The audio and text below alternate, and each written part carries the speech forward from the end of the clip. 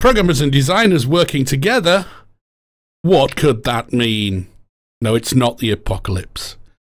I wanted to take you through a technique that I've used in the past to try and get a game design that could actually be implemented. So the big question is, how do we turn a game design document into a product, into a game? And we're doing this from the point of view of a programmer, but this can actually help game designers as well. So we want to basically produce a software design from the game design. So the typical case is the designer produces this plain English design document and they put in it whatever they think is appropriate, and you know, the better ones try and consider what they need to change so they can tell the programmer, you know, how to expose these different things they want to play with. But it's hard for a game design to know how things are implemented unless they're sort of ex-programmers and designers and those kind of things. So we generally get quite a journey in terms of the design document skills. And certainly my experience is that we had huge game design documents that literally nobody had read. So like we had 500 plus pages of design document, and the 12 designers that had worked on this document, not one of them had read all the way through, which kind of tells you that that's not quite the right way to do it. So one of the things we do is when we get a design document, we want the designer to give us basically their plain English version of what they want. And the idea is that we use this thing called noun verb analysis as a programmer, and you can do this with designers and artists as well. We try and use this to identify the kind of things that we want to understand as programmers. So it's a pretty simple process, and I'll guide you through an example in a second. But the idea is that we do this as a sort of iterative process. So the analysis is really just a method of clarifying what the design should say. And it'll help you in later doing the software engineering design, but it also should help iterate the design process. So think of this as a sort of a cooperative process, and you're not far off. The idea is that we take the design and we create something that's more palatable for a programmer to work from. So let's take this example, simple text-based description of what a game might be like, and you might be able to understand what the game I'm talking about here, you know, the type of genre I'm talking about might be. And the first section is, okay, so we look at this English language text and we try and identify all of the nouns. So in this case, we take that text and we say, okay, so we'll put all of the nouns in red. And all that means is that we go through the text and we try and say what is a noun, what is an object, a sort of thing. And obviously you have to use a bit of common sense in how you analyze these things. So for instance, it says with the player controlling a squad of characters, and then it talks about a squad member. So you might just have squad member or character to mean both of those things because they're actually the same thing. And obviously, you know, once you've figured out, if you've seen it once, you don't need to necessarily cover it again. But the idea is for you to go through that sort of list of English and try and identify the nouns, the objects. So in my case, my list was something like this. And think in terms of a programmer, what you might be looking at is, okay, so maybe these are the sort of classes of things that I might need to program. And that's a useful, a good starting point. But we're not going to stop there. So we'll do the next one. So we've done the nouns. Let's have a look at the verbs. And we do the same process with the verbs. We look for the verbs in the text and maybe we colour them in slightly differently. Now, in the past, I've done this kind of thing on paper and just used like the highlighter markers in different colours to say what each part is. So you can do it that way, or if you've got an electronic document, you can do like a colouring kind of thing. So this is my list of verbs, and think about that. What we're talking about here, we've got a set of objects and we've got a set of interactions that those objects can do. So we've got essentially the start of a bunch of methods that we can start thinking about for our design. And when I first did this exercise many years ago, I didn't do this version of it, but I thought, well, it would be useful to extend the noun verb analysis and actually look for variables, but this is kind of hard for a designer to do, and sometimes hard for a sort of beginner programmer to do. Let's just go through this and see if we can identify any variables. Now, I've identified a few of them here, and I've actually sort of said what I think those variables actually mean. So occasionally means that something's going to happen with a certain frequency. Turn in this case means that there's a token to say who's currently in control. Odd in the context of that text means how often something's going to happen. Visible is just a flag to say whether something's been is visible or not, and detected is a boolean that says whether something has been detected. So we can say, okay, so we've got the nouns and the verbs, and we maybe have the variables as well.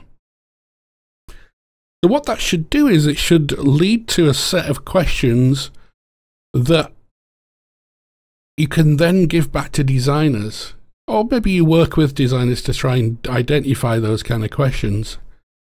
But it should lead to a sort of a discussion about actual useful features of these things. So if you look at the objects, one of the questions might be is how big is this galaxy? We know there's a galaxy object. What does it do? How big is it? How many things can it contain? Does it have any sort of properties of its own? Does it do something to the things in it? That kind of thing. So you can go through each object and try and identify aspects that need clarification. So this is remember, this is an iterative process. So the designer might take these questions and redo that design document, and then maybe you go through the design document again and mark up the new things that he said, and maybe you identify new objects and new nouns, new verbs, new variables, and that kind of thing. So do this iteration, and the idea is that you iterate on that process, and you should have a bunch of nouns and verbs and variables that you have identified. The point of all of this really is to try and train your designers to do this kind of thing before they, as they're doing the design. It's easy to start with a lot of text-based waffle, you know, and the guys who did the 500-page design documents that I've read obviously did a huge amount of waffle and didn't actually give us an implementable design. And we actually threw it back at them and said, yeah, we're not going to read that. Give us 10 pages of what we're going to do for the next month. So that's really the question, is that we're trying to get designers and to understand that the implementation process needs very specific design elements to be discussed in the design document. But this is a collaborative effort. So the point of doing this is that you want to try and train everybody involved to think about how things are implemented, rather than the designer's kind of temptation to think about narrative and theme and all of the background fluff actually doesn't enable you to implement something as a programmer, or even as an artist, actually. So the idea is that once we've done that design document kind of fix up, and we've identified a bunch of noun, verbs and variables, we can take that in newly developed design document that's a little bit more specific, and we can attempt to turn that design document into a set of functional requirements. So we're taking the text-based description and using our knowledge of the nouns and the verbs and the variables, and we're going to transform that into what we call a functional requirements list. And the functional requirements essentially are a bunch of implementation requirements. And you can think of them as a set of features that need to work for the game to work. So what we do is, for a functional requirement, we create, as ideally, and I'll give you an example, a one-line description of a particular bit of functionality. And so in this case, the player will press a key, and the player's current the player's current character will fire a projectile from their currently, I should have probably put, equipped weapon. And the point about all of this is that we're trying to create a bunch of requirements that can be used for production.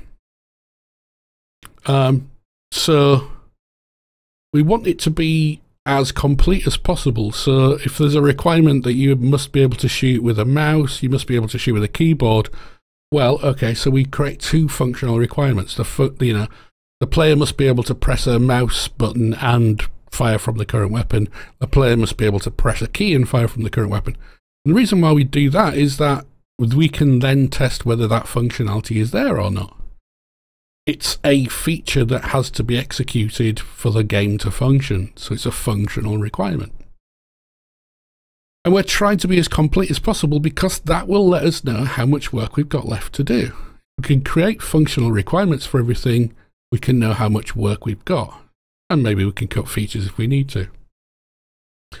But again, this is an iterative design process. It might be that we do it in a just-in-time method, i.e. we do the parts that are just required for the current section of gameplay. And the point of functional requirements is that they try and break down into production-oriented tasks, and they could be art tasks, they could be programmer tasks, they could be designer tasks. So don't think of this as a programmer-only thing.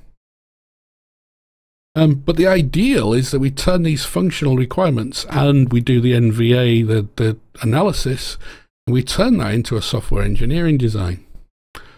And the best bit about all of this is that these functional requirements, if we document them, they can be tested. They can be independently verified. So, in our case, we used to get QA to go down the functional requirements and say, yes, this one works, and no, that one doesn't. And we wrote down a list of functional requirements we'd completed for the week or whatever, and what we're going to do for the next week. So it's basically the production process that you would use in something like Scrum. It's just sort of written down as little tasks, little functional requirement tasks. The other part of this is that, and it's probably something you haven't come across until you work on a platform like a console, but even the smartphone manufacturers have the same thing. Every platform holder has a set of requirements that they need for your product to go on that platform. So they call them technical design requirements or technical requirement certifications or a bunch of other things. But they are things like, you can't have text near the edge of a screen because the screen might be a TV, and in the old days the TV wouldn't actually display that text at that point. So there was always a bunch of guidelines that the platform held, and it would give you a huge book that you have to make sure you've fulfilled all their requirements. So it makes sense to have their requirements rolled into the functional requirements you're creating for the product, which means that you develop the product with the requirements in mind. And, there's all sorts of platform stuff, like what happens if the player pulls out a joystick, what do you show on screen? What if they plug it back in? What if they pull another one out and then plug the first one back in? All that kind of thing. So the whole point of this is that you do the noun-verb analysis and you create the function requirements. And what you're trying to do is you're trying to massage them into a software design for the programmers, but also a production plan, a sort of Gantt chart or a Scrum sort of burn down chart or something like that you can control those things. But you've got to remember that this all requires a lot of practice.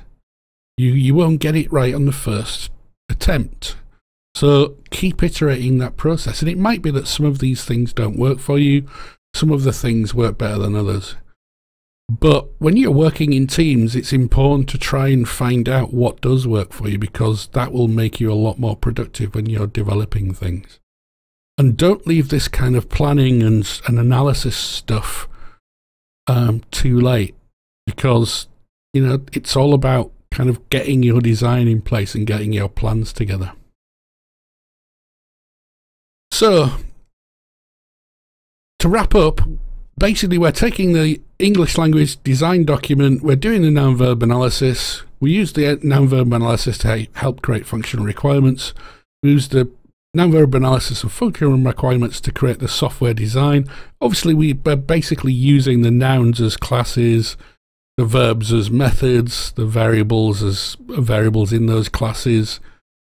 We create a software engineering design from that, hopefully informed by the rest of the functional requirements. We then use the functional requirements to try and produce a production plan to help us implement those features. So essentially the production plan tells us what we need those classes to be able to do. The functional requirement should identify all of those requirements, and hopefully you create the functional requirements in such a way that the programmer can literally tick a list off the things that each particular part of code needs to do. But it's important to iterate on that process and see what works for you, and try the things that do work and throw out the things that don't, and look for other alternatives. But that's one of the experiences I had, and I thought it was worth taking you through it. Try doing this kind of thing, look for other methods, but it's really important to get your planning right and get it right early in the project. So highly recommend you doing this. If you have any questions, just contact me. You can obviously come to my office or whatever, contact me through email, contact me through Twitter. But hopefully this should get you on the way to making great games, and hopefully you should be able to produce better design documents from this as well. So thanks for watching, and I'll catch you later.